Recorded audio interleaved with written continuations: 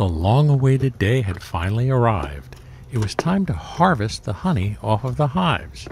I figured I'd start with our rockstar hive, and you know what? They didn't disappoint.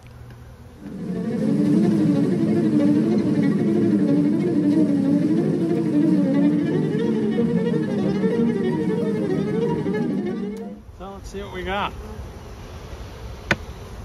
Some bees to get rid of.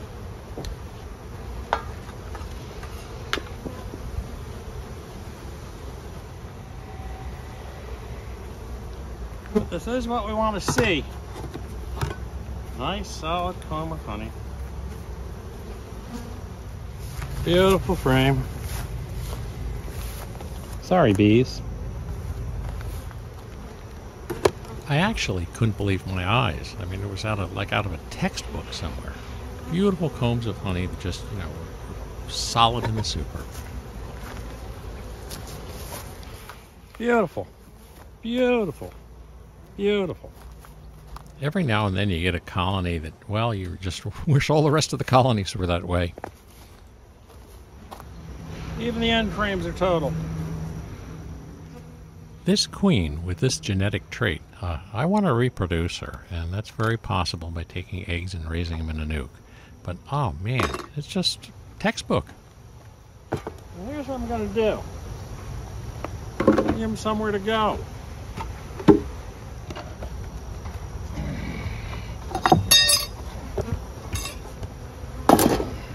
When you take the honey supers off, you're cramming all the bees into the lower brood box. And the last thing I wanted to do is have an overcrowding situation that might inspire them to swarm and take off with that wonderful queen. So I give them a little space in the middle there so that they hopefully don't get that instinct going. The second super was pretty much a carbon copy of the first super. Oh man, in all the years that I've been keeping bees, and there's 25 years of beekeeping, I never saw frames that were just so consistently packed with honey. It really was a wonderful sight. Thinking I'd have a undrawn comb in here, or uncapped comb. And oh boy, don't know, but I haven't run into any yet. That's 2 full supers.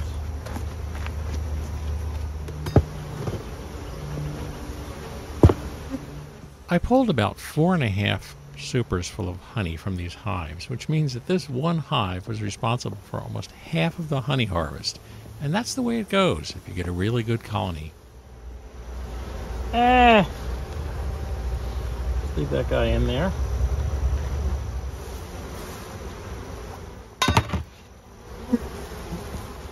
See if there's any more drones showing up, or rather brood showing up here. No, they've chased her down. And a little. I'm going to leave this guy on. So between the time that we harvest the honey off of the hives and we run it through the extractor, we tarp it off with a dehumidifier. You want to get the moisture level as low as possible, and it's going to be a few days between the two. A lot of times they say 3 days, keeping it dehumidified is good. This is going to be closer to a week, so we have some ant prevention that I'm going to get into in a few moments. But you want to just get it as dry as possible before putting it through the extractor. There's a device called a refractometer, which I'll show you. And that device allows you to measure the water content. And what you're shooting for is you're shooting for less than 18% water content. Above that, you run the chance of the honey fermenting. Below that, it'll be good 1,000 years from now. So this is a honey refractometer. They're available from a lot of different places. And basically what happens is you smear a drip of honey in here, squish it flat, and then you'll look through here and you'll be able to see approximately, well, actually pretty precisely if it's done right, what the water content of the honey is, and you want to keep that under 18%.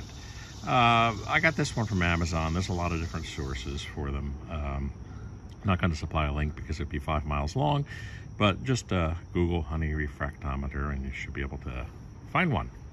So I mentioned about ants. If you're storing honey, there's always a possibility that the ants will find it.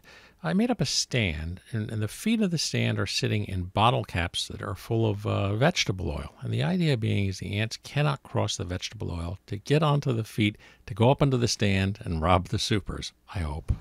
So one of the things we don't want to do is leave any of our hives overcrowded. When you pull supers off, you're packing all the bees down to a smaller location. So we're going to take a quick look into the hives just to see what the crowding is. We knew that that first hive way over there was going to be packed out. That's why I put that super on with 3 frames.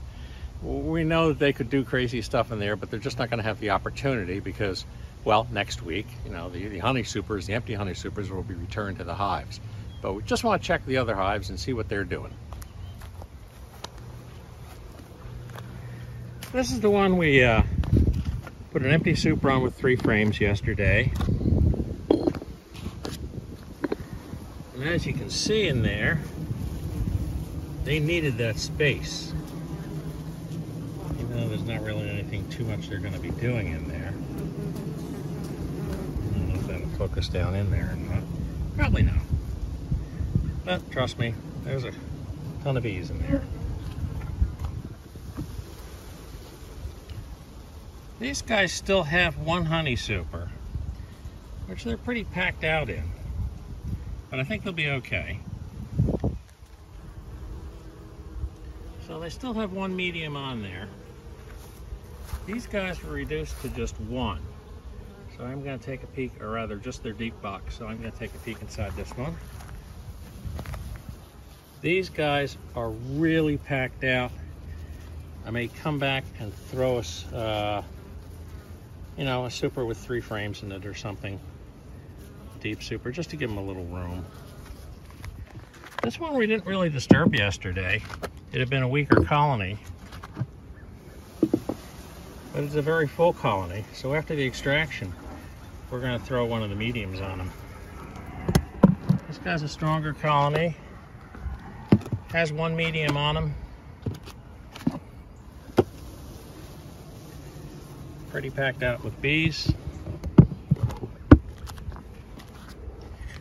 Last but not least, our swarmy hive.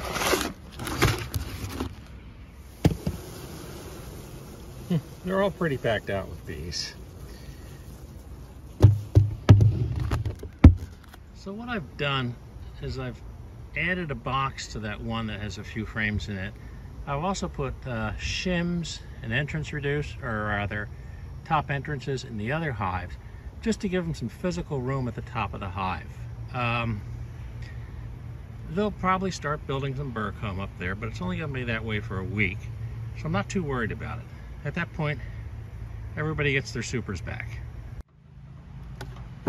And lastly, we don't want to ignore our little nuke hive, which has been doing pretty good. So it's time to peek inside and see, well, what was happening.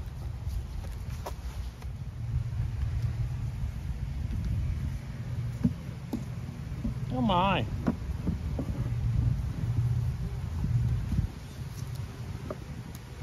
Our little hive is growing.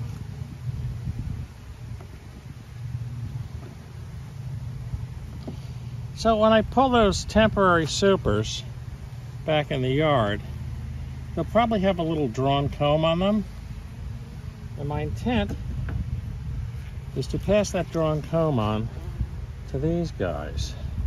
But first let's make a quick check that our queen is still functioning.